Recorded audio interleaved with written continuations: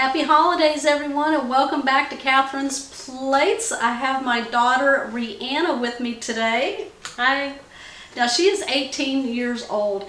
Every holiday, she likes to bake cookies and put them in tins and give them out to her friends.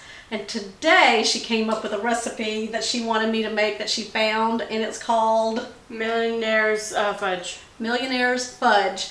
Now, it's a simple 4-ingredient recipe, and you can add a 5th ingredient if it's an option, so you can add that if you'd like. Okay, are you ready to get started with this one? I am. She's never made fudge before, so this will be really fun to do.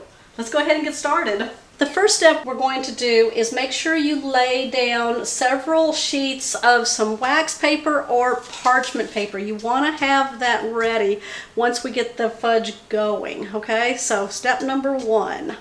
Okay, step number 2 is we're going to use a large bowl. Now, you can use a large bowl attached to your stand mixer and we can mix it that way, or you can use just a large bowl and hand mix our fudge, okay? But today, Rihanna and I are going to be using the stand mixer, so she's going to be taking 2 jars of some marshmallow cream. Now, these are 7 ounces each, and she's going to put them into our stand mixer here. And then to that, we're going to add 36 ounces of chocolate chips. Now, that's a lot of chocolate chips, but you know, it can make a lot of fudge, so, and she's happy about that because she can put them in the tins and give them out to her friends. So when she gets those in there, we're going to go ahead and add the chips, and then we're going to go on to step number 3.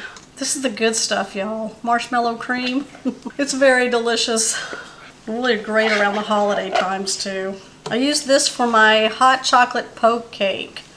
If you haven't seen that video yet, oh my gosh, you need to go check that out. That was really good. Okay, I'm going to add the chocolate chips. Now I've got kind of a mix of just regular morsels and mini morsels there. That's what I had in my pantry. These are semi-sweet. Okay, one more thing. What we're going to do is just go ahead and attach the paddle to the mixer here if you're using your stand mixer. Okay, now we're on to step number 3. Now I'm going to have Rihanna take 4½ cups of sugar and put it into a large pot. Now we don't have it on yet, okay? So go ahead and do that. Now while she's doing that, I'm going to open up a can of evaporated milk. Now this is a 12-ounce size. And once we get all of that put into there, we're going to bring it to a boil. Now you're going to pour this all over it very carefully.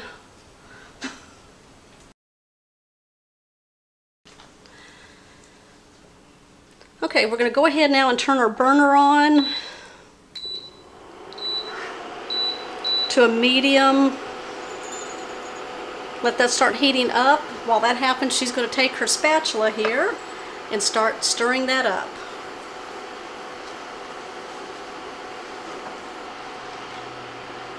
Okay, now we've got it all mixed up, so what she's doing is just lightly stirring this until we get it to come to a boil. Okay, now that we've got a boil going on, it's just a light boil here, we're going to stir this continually for 6 minutes while it's at the boiling stage, and then we're going to bring you back. Okay, so also make sure that you're scraping the bottom of your pan also to get the sugars up and stirring into the mixture here. So you don't want to burn your sugars. And if you think your heat's too high, you can turn it down. There we go. Oh, it smells so good. Oh my gosh. Alright, what we're going to do now is turn off the burner. Okay, so now what we're going to do is take a big ladle and we're going to spoon out the sugar mixture and put it right into the chocolate chips. And you want to be kind of quick about it so that sugar doesn't stick to your pan here. Alright, go ahead. And I'm just going to go around the sides here.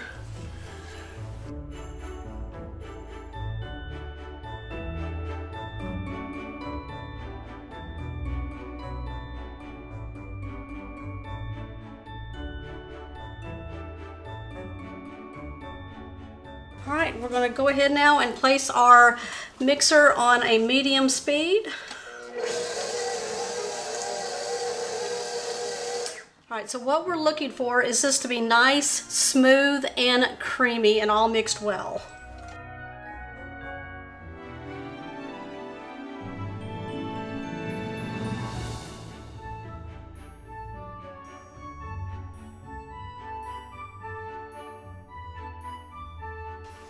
All right, I'm just going to take a spatula and pull down the sides.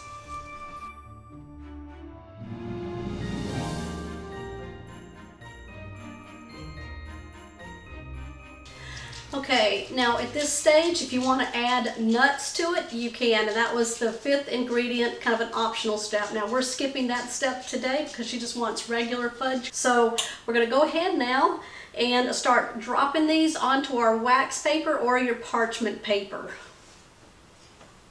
Now I've just brought some parchment paper over here so that y'all can see us do this. Now what you want, you could use 2 tablespoons and then just go in. And then you're going to get in about whatever you want to make size, about 2 tablespoons. Then use the other spoon to kind of pull it off, and then you can kind of shape it, just like that. And you want to be kind of quick with this because it will start setting in your bowl there.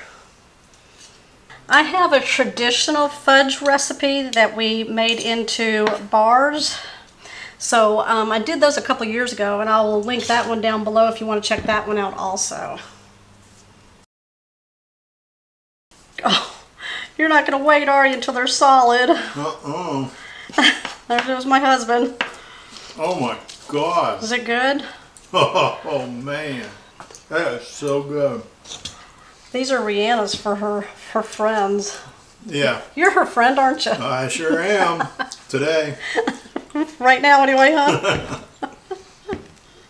Okay, so our fudge has set for a couple of hours. What we're going to do now is Rihanna's going to fill her Christmas tin here with probably about 3 layers of these, and that way they'll have plenty of those. So we're going to put 4 and then we're going to layer.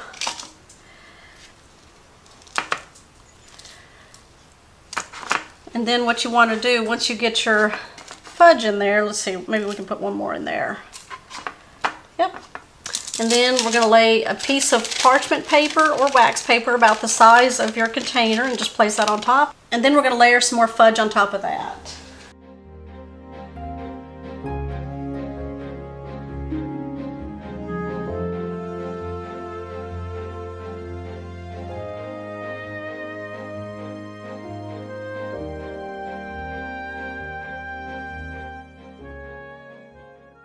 Okay, there is our millionaire fudge, Rihanna's recipe that she found for us to make for her. So we're going to give it a try.